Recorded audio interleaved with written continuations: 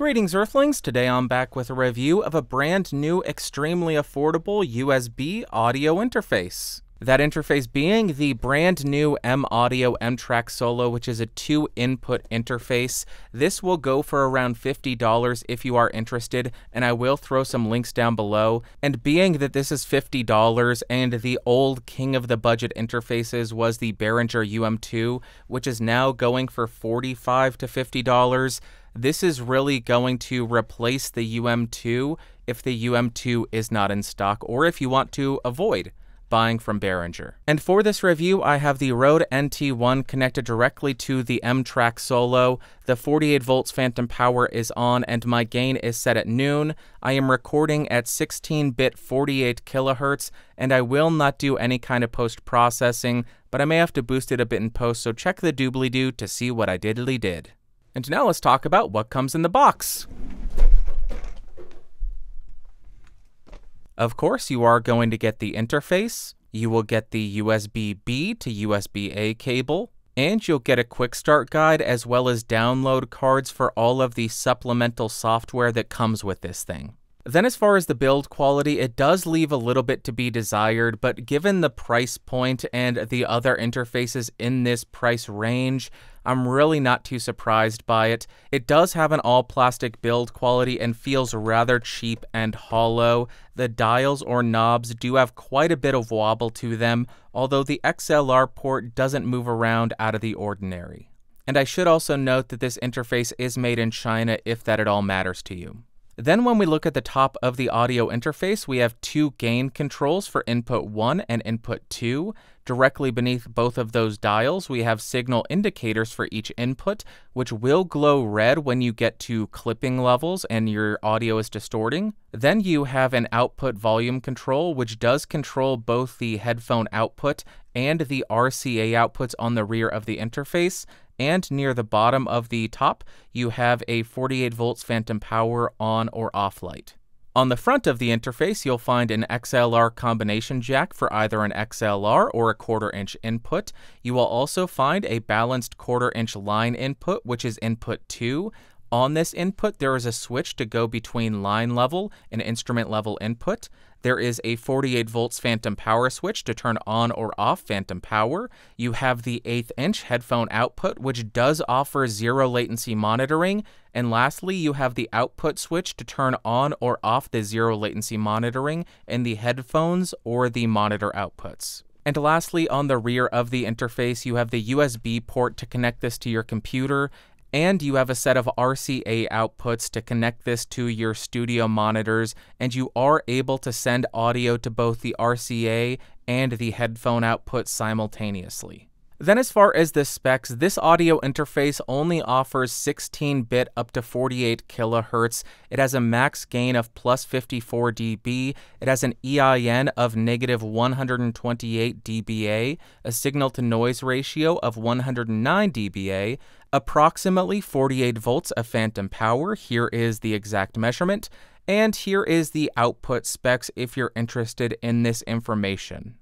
Now, to really test out the preamps of the interface, I have the SM7B connected directly to the M-Track Solo. I do not have a Cloudlifter, I do not have a Fethead. This is running direct into the interface. The gain is set just shy of 100%, and here is the level that I'm getting. I will, of course, be quiet so you can hear the noise, the preamp noise, while you're using the 7B.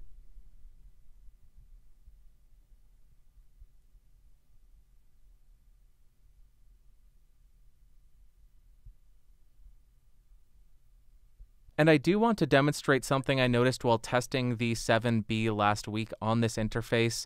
When you have the gain up towards 100%, you can move it 1 millimeter, which I will do right now, and you can hear the volume increase dramatically. I will go ahead and lower it 1 millimeter again. You hear that jump back down, and one more time, jump back up, jump back down right there. And I will also illustrate this and show you this in the preamp noise test. Now I am going to go ahead and measure the noise floor of the audio interface using an XLR connector with a 150 ohm resistor to emulate a dynamic microphone.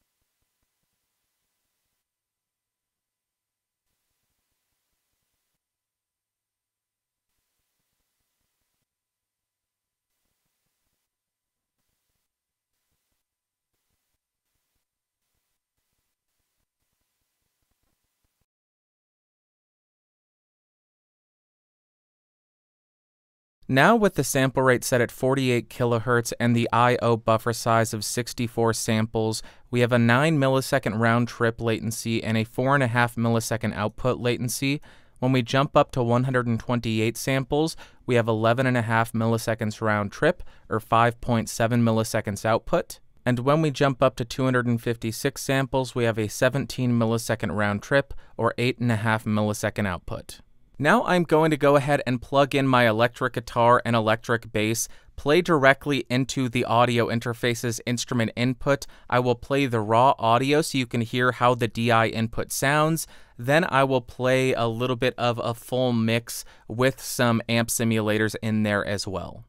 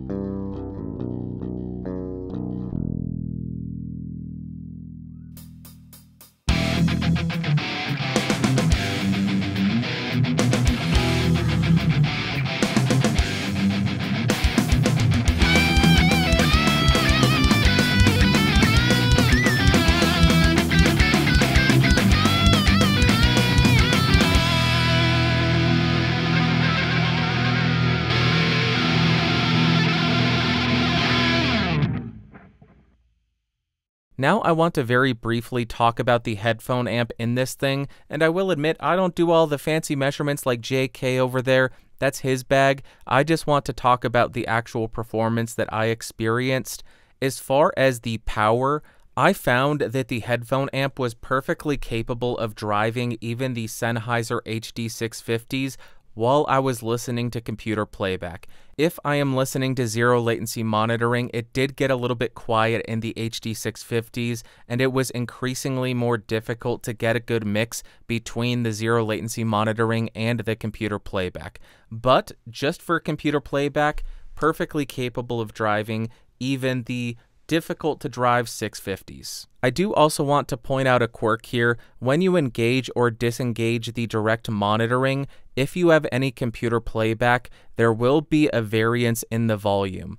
If you have something playing and you engage direct monitoring, that will lead to a decrease in the computer playback volume. But if you're on direct monitoring and you flip it off and you have something playing on the computer, that will lead to an increase in the volume that you hear in your headphones. I just want to point that out in case you notice that as well. Okay, $50 interfaces. This is a very underserved part of the market with one option so far, the Behringer UM2, but now that one has become two, which is a very good thing. And first up in terms of pros, first off is the price. That is going to be the main selling point here. It's very difficult to get a good interface for 50 bucks, and this fits that bill. Also, I found that it was perfectly capable of driving even the SM7B. The DI instrument inputs worked flawlessly for the electric guitar and electric bass. Is it the best sounding? No, but it's perfectly usable for home recording. The latency on this thing is also very workable. I had no issues with that. And lastly, I love that they allow you to have line input on input 1 and input 2. On the prior King of the Budget, you just had instrument on channel 2 or mic and line on channel 1. This means if you have a stereo line level signal, you can run that into your computer with the M-Track Solo. You weren't able to do that with the UM2. They didn't need to do that, but they did, and I think that's a really great addition. Then as far as cons, I don't like that it had unbalanced RCA outputs for the monitor. The gain ramp up on the gain dial is very strange, and it seems like they were trying to cram in a few extra dB, even if it is or is not usable, just to add a little bit higher of a spec. Also, when I had the gain cranked up all the way, I did start to hear a little bit of digital interference, which is something that I typically hear on some more affordable USB mixers or USB sound cards. And lastly, this is more of a personal gripe, and I'm sure plenty of people will be thrilled about the 1/8 inch headphone output on the M-Track Solo, but I am more of a fan of the 1/4 inch because it just feels a little bit more durable. And to wrap up, would I recommend the M-Track Solo? Yes, I would. If you currently have something like the Behringer UM2, I don't think you need to upgrade. The improvements from the UM2 to the M-Track Solo are marginal, but I do think the M-Track Solo is an improvement. So if you're in the market and you're shopping around and you have the option of the Behringer UM2 or the M-Track Solo, I would lean towards the M-Track Solo. As I mentioned earlier, I like that they included a second line level input, so if you have a stereo line level signal, you can capture that with the M-Track Solo.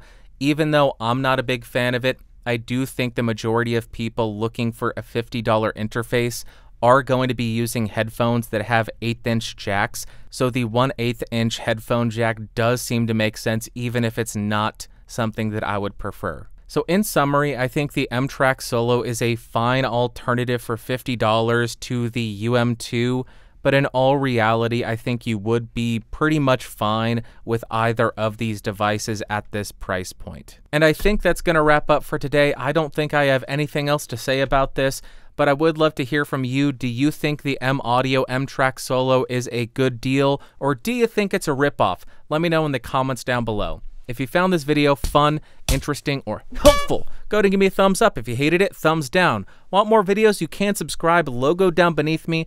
Don't forget to hit that bell icon. If you do want a higher quality version of the audio of this review, go check out podcastage.com.